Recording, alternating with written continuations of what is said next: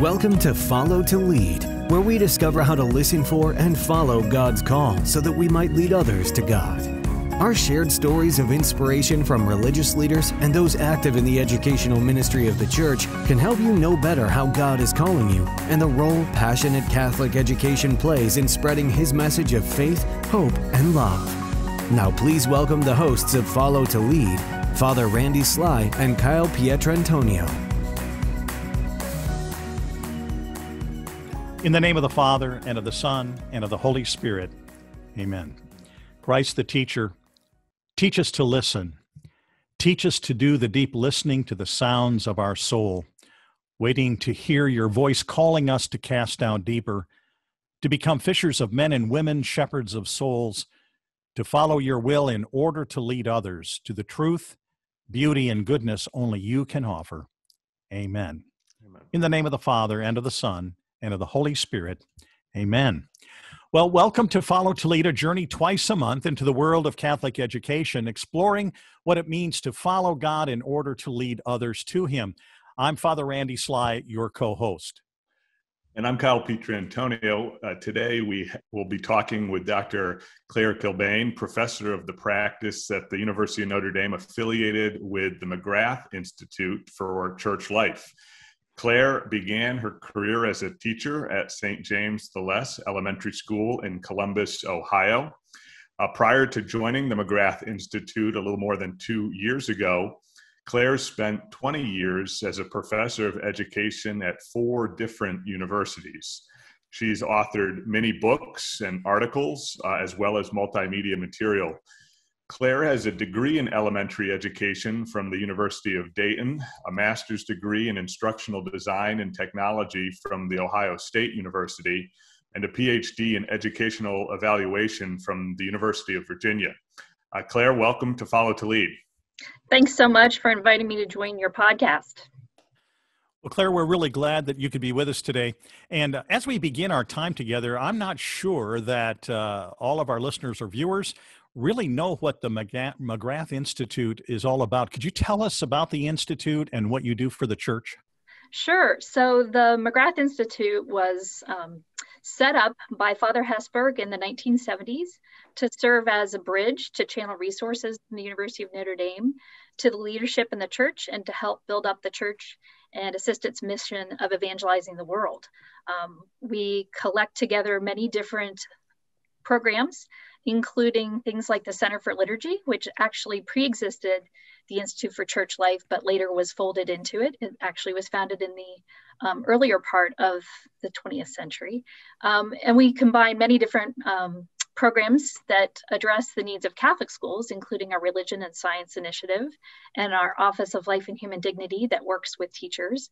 We offer online theology courses for different ministers in the church, and we convene and offer programming on campus to bring together different groups in the church to help them partner and to work with us as well to address some of the challenges of the 21st century church. Now, is the STEP program, is that the theology online program? Yes, the STEP program has actually been offering courses for so long that the name was originally set up to stand for Satellite Theological Education Programming. And it's been in existence for over 20 years now.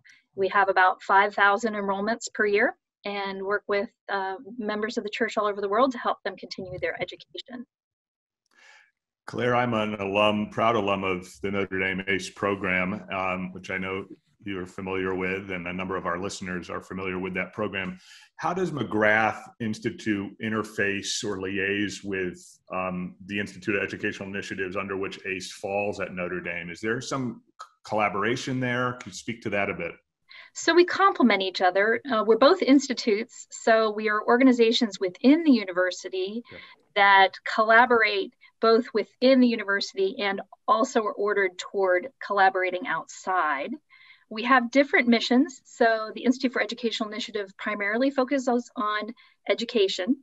The Institute for Church Life focuses primarily on the various needs of the church, some of which include education. And there are obviously other needs that the church has. We work with many different constituents within the church, including the church hierarchy, as well as parishes and dioceses and schools. So the area where we would overlap would be in the area of Catholic education. As we were preparing for the podcast, I was intrigued by a comment that you made to me in an email. And you said, at my core, I'm a designer more than a professor or a teacher or anything else. I'd like you to go into some detail. And I know this is a part of your role at McGrath is being a learning designer. What does that look like to you? Sure. So I guess I would just preface it to say that one of the advantages of being mid-career is that you've had enough past experiences to have gone through professional kind of finding of yourself. And so if anyone's listening and is still in that process, I encourage you to keep moving through, because if you're blessed, as I was, the Lord will show you more of what you were created to be. And you might actually be moving through different stages. You know, at first I was a teacher, and then I was a professor. And then I realized that all along I had been a designer. And so I guess the question was, what is a designer? And I'll give you a short answer, which is, I think a designer is a creative person whose expression of that creativity is applied in a practical setting, so that their art is not only beautiful, but also functional. And by functional, I mean that it's ordered toward a particular goal. And one of the beautiful things about being Catholic is your worldview helps you understand that this design actually has a telos, and that's very compatible with my worldview. I think that's one of the reasons I've probably gravitated toward design in my life and my work. And now I discover that there's all kinds of things that you can design for, but you have to understand many different aspects of the practical realities that you're working with. So a designer has to know things and be able to learn from experience as they're trying to address problems with better design. Yeah, I was intrigued by that when I did some PhD work at K-State in College of Education and Instructional Design, and so I kind of am getting what you're going for here, because it is an opportunity to take and kind of bring some new perspective to the learning experience Sure. for those that are going through it. Sure. Traditional teaching is very relational. Which it should be, because there's a personal connection between a teacher and the students, and that becomes very formative. And so the field of education very much comes from that relational orientation.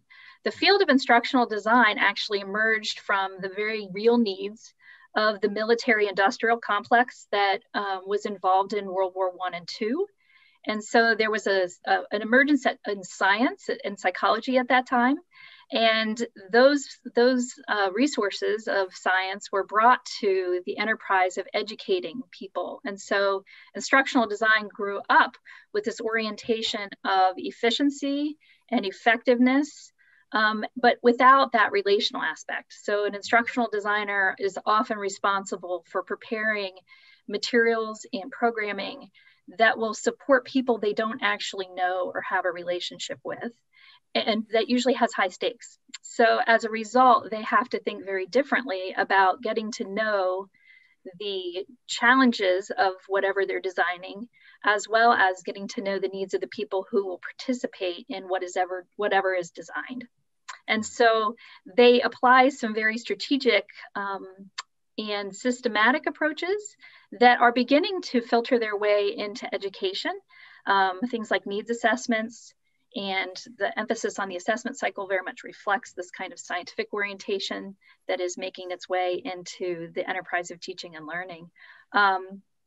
So I guess I would just kind of say it's unusual for a person to have a degree in education and also have a degree in instructional design. I never knew about the field, but when I was a new teacher working in Catholic school, I made it to February and was still smiling. And because of that, my principal decided I needed more responsibility. And she put me in charge of the school's technology committee. And in that role, the very first thing I had to do was create a committee, because there wasn't one. And I realized I was in over my head. And so I thought, gosh, where have I gone before? Where are all the answers? I'll go to seek my master's degree and figure out what guidance college professors have to share with me. And I picked up the phone, called the office at Ohio State and was lucky enough to be transferred to a professor that was actually at their desk and answered their phone. And he talked me into participating in the instructional design program. And it was a great blessing to have had that wonderful God incidence of having those things align, because it took me on a path that's really been unique to my professional career, where I've been able to bring in some of these wonderful assets from the field of instructional design that would never make their way into the teaching and learning enterprise, which are actually way more important now in the classroom, because there's so many different choices that teachers now can make. And there's so much more need to recognize the differences of their students and how to strategically address those needs with the various materials and resources they have available. That's great, Claire. I could see ACE being very interested in leveraging your expertise in their programs. Now, you and your family currently live in South Bend. Incidentally, I just flew back from northern Indiana last night after touring a number of schools in that part of our country. Beautiful part of the country, and a great college town, and salt of the earth people. Is that where you're from originally, Claire? Or I know you've moved around with some of your graduate school work. Tell us a little bit about your upbringing. Sure. So I'm originally from Columbus, Ohio, and actually, while I did travel, moved around a little bit, I spent the last 20 years there. And I grew up in a suburb there, the fourth of 8 children, and attended St. Agatha School, which is a wonderful parish school. My childhood was pretty idyllic. It was really bouncing between the wonderful society of my family, and then also the local school. I was even able to walk home for lunch. Being right in the middle of the family, it was wonderful to be known and to have that really tight community. And I think that my sense of the importance of the relationship between a family and a school, and the wonderful, warm kind of, tapestry of care it weaves around children, really informs a lot of what I strive to support schools in being able to design. Because I think what I recognize as the parent of a Catholic school student, and she happens to be an only child, which was quite a surprise to my husband, who's the youngest of 7 children, and I, to have an only child, we recognize that the experience I had has so much benefit to it, but it's so unusual in the modern era. And we can reconstruct and redesign those kinds of warm tapestries of care around students and families if we try to do that, and if we know how to do that. So I guess, asking about my upbringing is fun, because it really informs a lot of what I strive to help schools create for their students. Now, you've had a great career in Catholic education. What do you see as the main influence? Who is it that kind of put you on this trajectory where you prepared for a career as a teacher, and then from there on into being a professor and at the Institute? Are there some individuals that you can point out? Well, so I have a wonderful, wonderful dear friend, mentor, who happens to be the first principal that I worked for. Her name is Kathy O'Reilly. She's the principal of St. Bridget of Kildare School in Dublin, Ohio. And she interviewed me as a freshly minted education student at the University of Dayton. And it didn't hurt that she was also Irish and had a great sense of humor. But she saw me as a person, and she recognized that while the school she hired me to work in was very different from the school I had grown up attending, that I could bring the person I was into a very productive, creative, and supported professional career. So as a new teacher, to be tapped to lead the school in technology, both because I was smiling in February and also because I was the only teacher in 1993 that owned a computer. That was a wonderful creative opportunity for me. And so as a new teacher, the responsibility was matched with the honor of being trusted to lead. And one of the wonderful things that schools can offer creative teachers is autonomy and trust and freedom to create and to respect that that they are able to make contributions, even at a very young age. I guess if you don't think a teacher can do those things, you might look for a different hire. But it's important for teachers to have support and to feel like they have your attention, and also their backs if they need it, which often in the modern era they do. But it's also really important for them to feel like they can express the freedom that really inspires creativity. Mm-hmm. Claire, as you were studying for your doctorate degree, tell me some about that discernment process. And what did you intend to go into higher ed as you were pursuing that degree? Were you open to some other possibilities, having been in kind of K-12 Catholic ed prior? Well, so I wish I could say I was strategic enough at that point in my life to have planned a career trajectory. Instead, I actually had been brought up to believe that, like Mary, you say yes to opportunities when you believe that they are coming from above to help you grow, learn, and address some of the problems that you see. So I never really planned to become a college professor. I just kept saying yes to things. And so my opportunities to pursue a doctoral program actually emerged when I was in college and had been involved with some work with a professor looking at professional preparation for teachers.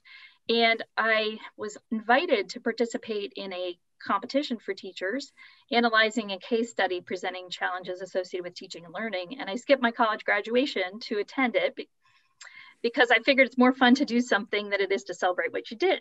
So my parents were fine with that because it was the fourth of 8 children and they had plenty more graduations to attend. But I met the people I ended up working for my doctoral program. Okay. And they also appreciated the desire I had to create things, to solve problems, to deal with messy things and try and make them better. And I ultimately ended up going to attend their university and to work with them, because at that stage, the technology skills that I had developed in the time I was teaching at St. James the Less had become very useful. It was 1997 by that point. And at the school, I was actually leading a global awareness education project with the entire school, because I'd moved from a 4th grade teacher to a technology coordinator position. And we had studied different areas of the world and how these different cultures were different, distinct, and important. And I thought it was really important to then take it the next step and show how we were actually very similar. And we were doing a project, doing research with different schools around the world on what we called global values, things like loyalty, family, patriotism, interdependence. And each class was assigned a research project. So to do this, I had to learn to do web design and to do different kinds of high-tech things at the time, which we now are doing without any fuss at all. Video conferencing, which was a lot harder, less trustworthy at that stage. So anyhow, those skills were very valuable because in graduate school, I worked in the very first online professional development for teachers. So that was an early kind of opportunity to think about what is possible with the design for learning when you have many opportunities to choose from.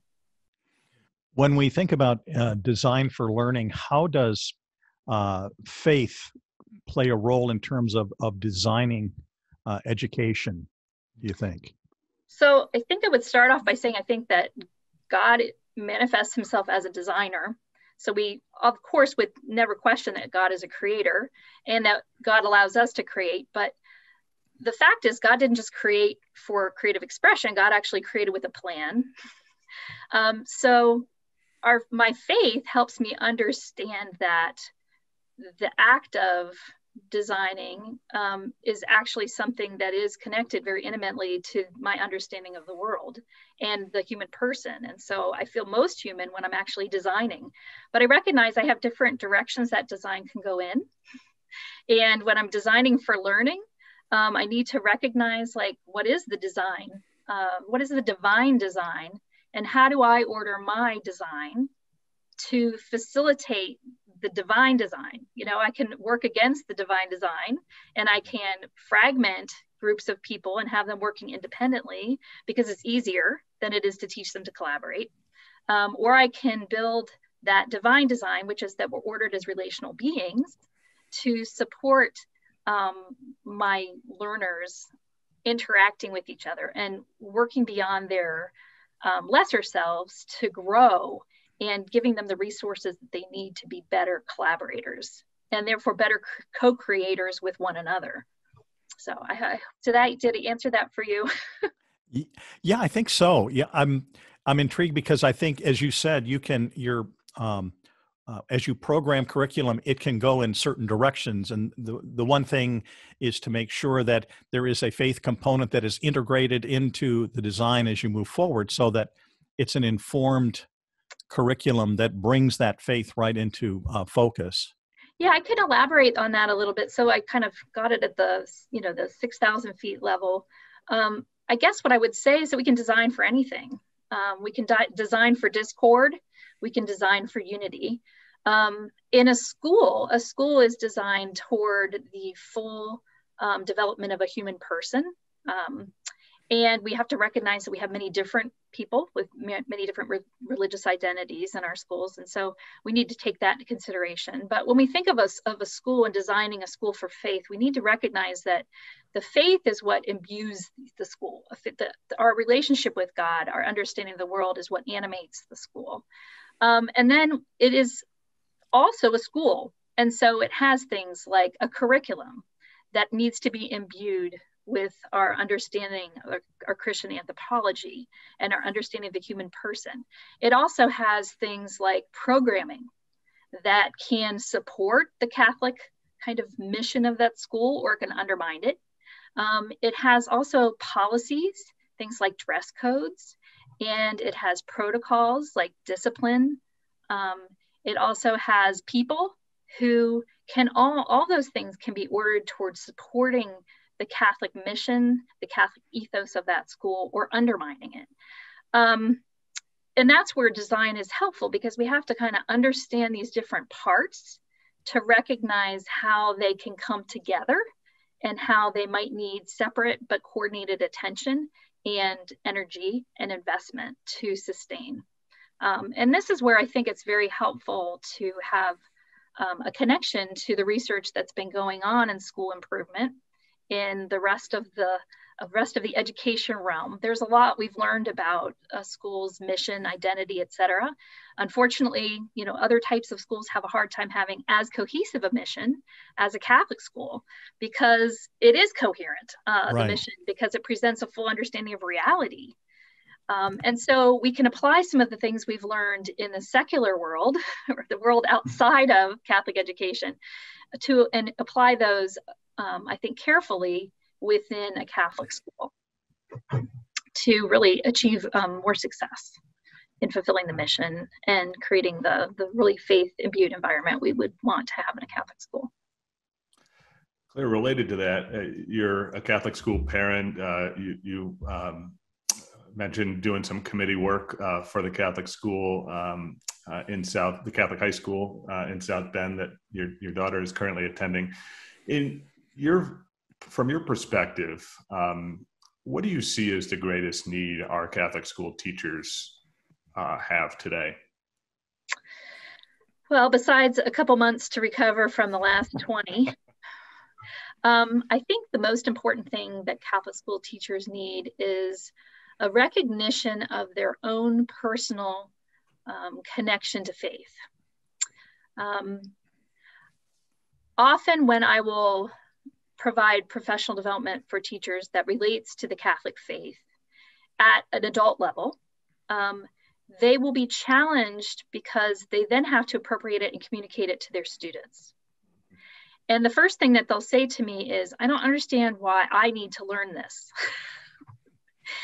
And they don't recognize the importance of their own faith to their vocation as a Catholic school teacher, and the importance of that faith and their witness to the effective communication of the reality of the world and the religious belief of the school to their students. So there's a disconnect there. And I think that as schools welcome teachers back, I think teachers need to be ministered to And I think that activities that really deepen a teacher's understanding of their own faith and help them to grow in that faith and recognize that personally and also professionally, that would be very valuable. It's interesting that you bring this up because I think one of the greatest challenges that I see is in our faculty faith formation, the ongoing formation of their hearts. And too often they come and it's kind of like, I got to sit through this rather than actually find this as an opportunity for their hearts to find some healing, some hope, wholeness, all of those good things. How would you encourage teachers that this is a critical part? What's a message that you would like to say to teachers to really encourage them in their formation? You were called. Whether you chose Catholic education as a destination or not, you're there because that's where the Lord wants you. And the Lord didn't bring you there to have you function on your own. And so if you are open to enriching and deepening your faith, you will open up wonderful opportunities to work with the Lord, to do the work you were called to do. Okay, you've just given me my retreat theme for the new school year coming up. I like that. You were called. That is great. I think it would be interesting to have teachers think about that calling. I'm actually working on a project right now that involves the development of a kit of activities for a school administrator to use that would equip the administrator to do things perhaps that they don't have time to do or they don't have the expertise to do. But one of the activities actually looks at different call stories from Scripture. There are many called and they come in different ways. Some come from, pre-birth, like Mary, and others would be like tax collectors. So just taking that scriptural connection and then thinking about their own calling and looking at how that has played out in their life and just becoming more aware of the journey that they made and the fact that they're not walking it alone. Is that something that's coming out of the McGrath Institute as a resource? Yes, it is. I'm working on it this summer, and God willing, I'll have 5 activities done by August because I have a couple dioceses that want to pilot for us and try those out.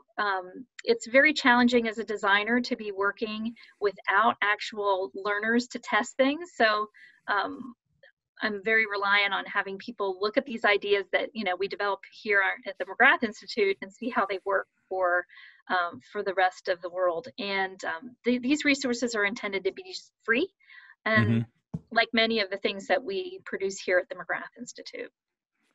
That's a word administrators like to hear. Right. Free. Teachers love it even more. Yeah. Clare, as you think about the attributes that comprise the portrait of the ideal Catholic high school graduate, what would be in that portrait for you?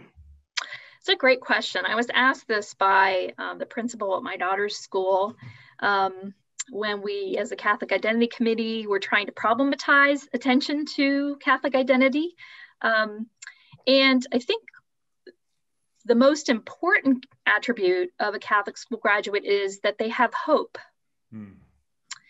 And unlike a kind of a common understanding of hope, which might be that the future is somehow better than the past, that's actually how Battelle for Kids defines hope, which is one of the measures for whether kids are developing in their SELs. At least it was at one point. A Christian hope is an understanding that God's providence is being brought into action and that we participate in that. And that we don't have to worry as a result of that. We just have to do our part. And once we calm the worry and anxiety, we have much more energy and vitality to bring to the challenges that come to us. And so I think a Catholic school graduate would be most characterized by hopefulness. And I think that regardless of whether a student was in a Catholic school to learn their faith or to receive an excellent education, because we both know that those are very desirable things, but not always things that parents want for their students equally. A hopeful student in an era when many students are despairing and paralyzed with activity because they don't know how to live and act in the world. I think that hopefulness would be a very appealing characteristic to market. Another characteristic, I think, and I would just add one more, is that a student graduating from a Catholic school would have a sense of who they are as a person and have a sense of the importance of finding their vocation and actually finding their fulfillment in relationships with other people, and have the virtues developed and the capacities to continue developing those virtues to be able to sustain a beautiful life. You know, Claire, you said just a little bit ago, you referred to kind of what we've just been coming out of in terms of our pandemic and everything. And I'm guessing that there's no doubt in your mind that probably the last 14 to 15 months have been probably the most challenging and unique times for all of us in our various careers. We faced not only the pandemic, we have racial tension, we had a hotly contested national election that polarized our nation and all that. During that whole time, what was the impact on you? What was your adjustment as a leader, as a designer with the McGrath Institute? What kind of an impact did that have on you? Well, so it was a great time to have a lot of resources to be able to share with other people and to be able to empower them to be, as someone has referred to, a force multiplier, which is a military terminology, just meaning basically that you're supporting other people by offering what you have. It was a wonderful time because it allowed us, I think, to discover what was most important and what was most essential, and to make decisions to continue doing that. I did a lot in the very early days of the pandemic, trying to help schools recognize what they were so that they could then intentionally recreate those virtually, and even put together a functional worksheet to identify the attributes of a Catholic school and to stimulate administrators as they thought through what needed to be reconstructed. So that was a beautiful opportunity of working with administrators, specifically in the Diocese of Columbus, where I still have very close ties. And I think it was great for them because we based that reconstruction of the school on the document, The Catholic School, and pulled out the most important aspects. And those were things that had been in the school, that they had become so much a part of the scenery that, and so taken for granted, that this was a wonderful opportunity to examine how to bring those forward. And it'll be exciting to see how they bring those lessons forward into the future as they continue to evolve their Catholic schools. For me personally, it was an opportunity to really discover the gifts of a crisis, like I said, which not only helps you be more intentional about what a school is, but also more intentional about what a school does. And I think during this particular time, Catholic schools have really conversed with the larger society in a way that they don't typically think they are.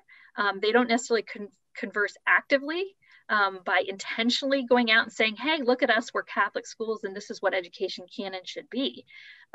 They were really focused on being the best they could, and the light and energy they were generating in their schools, I think, shone out and challenged the entire education ecology and ecosystem to be better.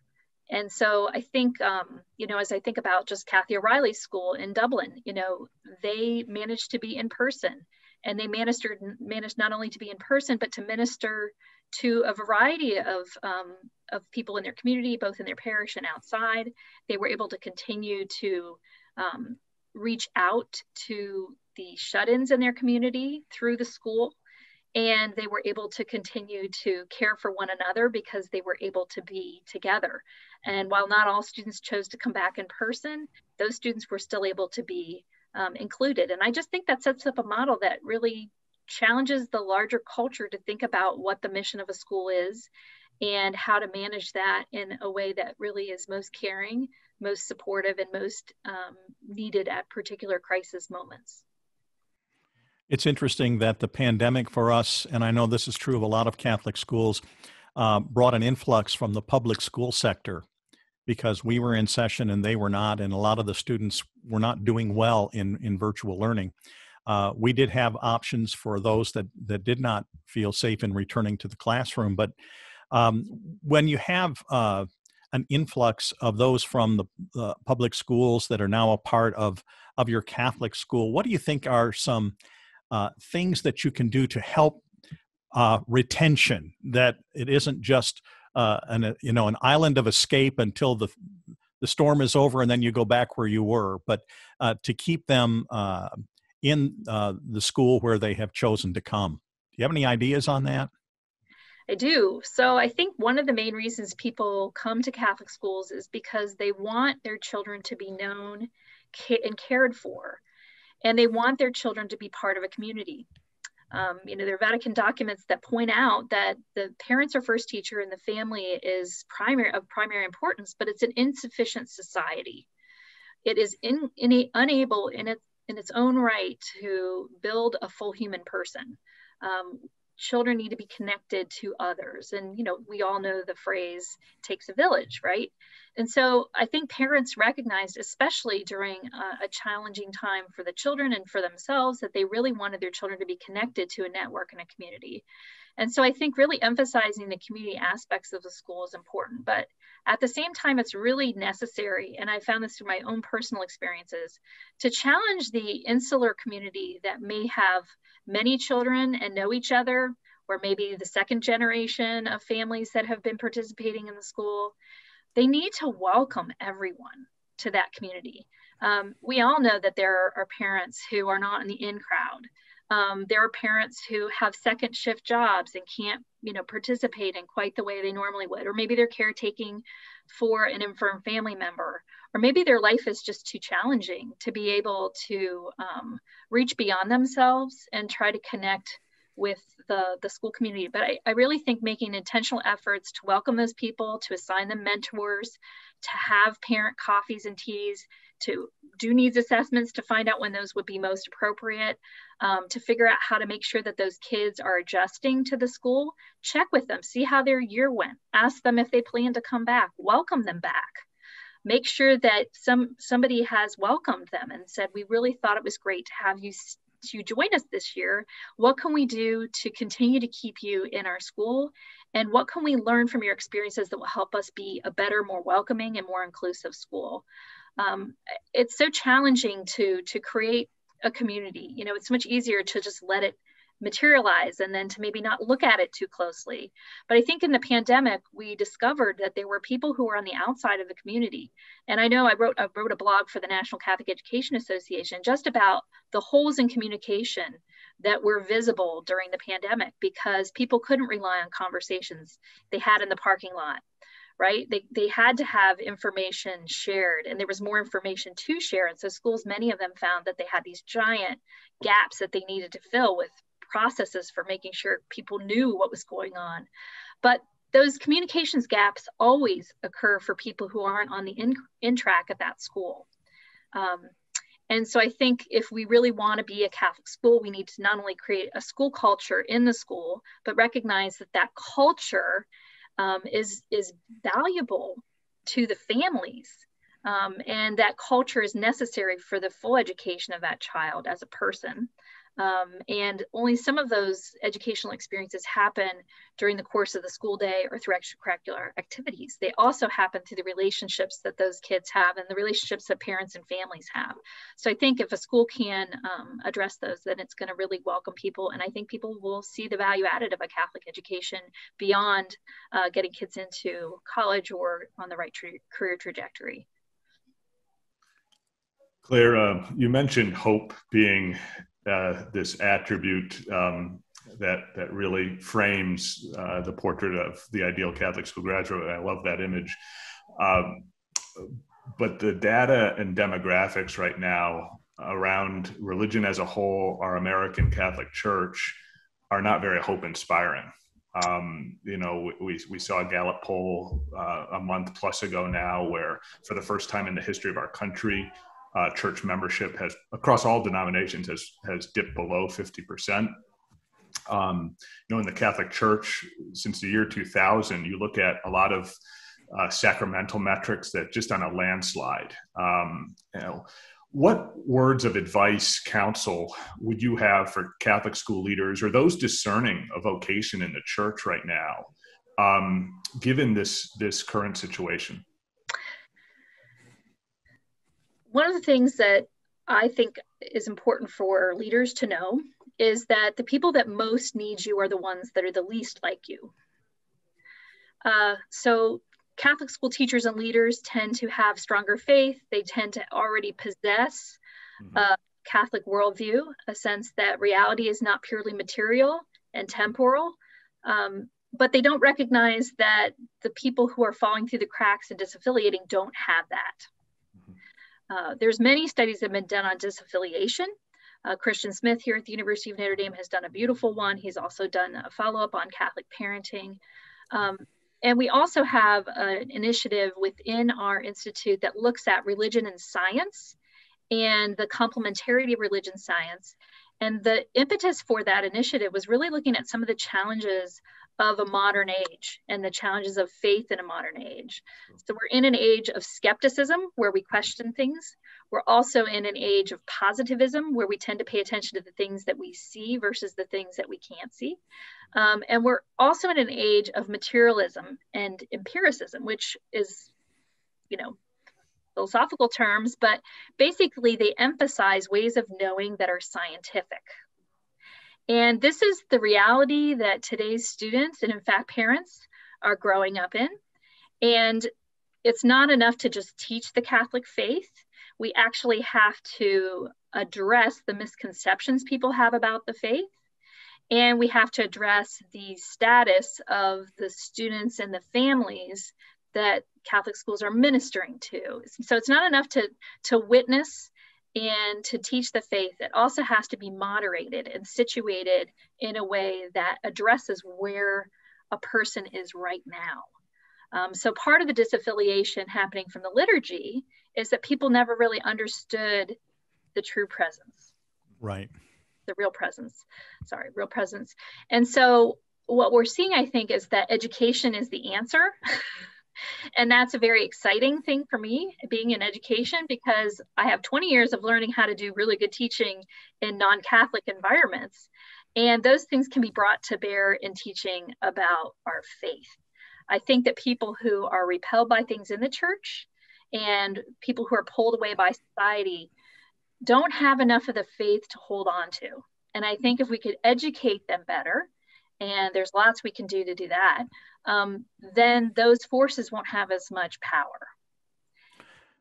Yeah, it's interesting that you bring that up. I remember in my own upbringing, of course, I'm a convert and I came out of Anglicanism. And growing up as an Episcopalian, one of the things I found is I was never told the why behind the what. Why do you do what you do in the liturgy? And when you learn these things, all of a sudden, you can embrace it and make it your own. It's not just something that you do, but it is something that you participate in. Father Randy, that's a powerful observation. And it's one that I've shared. I actually use an anecdote. I'll talk about my old neighborhood in Columbus had this beautiful pond. And unfortunately, there were all these messy waterfowl. And people kept feeding them, so they kept coming back. And there was a sign that said, "Don't feed the ducks." And it didn't work. Eventually, they replaced it with a more sophisticated sign that said, "Please don't feed the waterfowl. It causes mess. It is unhealthy. It is not good for the waterfowl. It makes them sick and aggressive." And what that sign did was work, because it addressed a need to know that the modern person has. Need to understand why something needs to be done. And so I think one of the transitions between the 20th and the 21st century in our approaches to teaching the faith is it was enough enough because there were other structures to keep people connected to the faith, like culture, media, etc., to just teach moral ways of living, right? Without necessarily intentionally teaching the worldview, the sense of reality that helps us understand why the moral guidance of the church has meaning. And so I think it's really important to teach the deep underlying assumptions that give the moral life meaning, right? The purpose of reality, the what it means to be a human person, what dignity means and why human beings have it, and how we should be functioning in the reality that we experience. And I think if we teach those underlying assumptions rather than just teaching the superficial things, we'll be much more powerful. But that's much harder. And yet we have an advantage because it is reality. And there is something within the human person, divinely implanted, to recognize reality. If we can scrape away the calculation of 21st century living and open up ourselves to be sensitive to it. Thank you so much. That's really rich. And, Kyle, I'm sitting here thinking we've got to have her back. I could keep going for a long time. I want to ask questions about what does a designer say to teachers who are trying to adjust to a block curriculum and things like that, a block schedule. And so, Claire, could we maybe schedule another time to have you back and maybe we can dive into some nuts and bolts with you? Sure, I would absolutely love that. As you can tell, this is a topic I'm so passionate about, and I just feel it's a gift to be able to have that conversation and to connect with other people who are helping to address some of the same problems. Wonderful. Well, we're going to do that, and I'll get in touch with you because I think that I'm going to listen to this podcast several times just to, again, capture a lot of the stuff. This has really been rich. Well, thank you. Yeah, Kyle, anything else you want to add? Yeah, I echo that sentiment, Father Randy. I want to thank Claire for your time today and being our guest on Follow to Lead. And is there a title for your resource that's coming out in late summer, August timeframe? Yeah, great question. I think right now the working title is the Catholic School Administrators Catholic Identity Activity Kit. If anyone has suggestions for something better, I'm all for it. But I think functional titles let people know what things are, but it would be delightful to be able to support the work of the valiant leaders of Catholic education, especially in the modern era. That's great. Yeah. As an administrator, I think of that kid and I go, that's my lifesaver. So anyway, well, thank you so much, Claire. We really appreciate you being with us today. And for those who would like to know more about the McGrath Institute, they can go to the web at http://mcgrath.nd.edu. And you'll find all kinds of resources there that they can download and use within their personal experience of faith and their ministry work in schools. And they can also find out other information about what we do and opportunities to partner with us. So we'd be excited for them to do that. Yeah, and I'll put that link in our show notes too, so that people can just jump right to that. So Dr. Clare Kilbane, thank you so much for being with us today on Follow to Lead. And for our viewers and our listeners, if you haven't already done so, please be sure to subscribe and leave a comment or to encourage us in our future programming. We also want to thank our production interns, John Sampson and Alex Shire, for the production of this particular podcast, and also our production supervisor, Mr. Jack Alsbach. And so may Almighty God bless you. We'd like to thank you for joining us on this episode of Follow to Lead, a production of the Duke and Altum Schools Collaborative. To learn more about finding your own path in your journey of faith, or for more information on what we discussed in today's episode, you are invited to follow us on social media and visit us on the web at diaschools.org. To provide a one-time donation or monthly pledge, please visit our website. Your gift will aid us in providing up-to-date information, additional resources, and other support on how to take Catholic education to a higher level. We look forward to helping you follow God's call to lead others to God right here on Follow to Lead.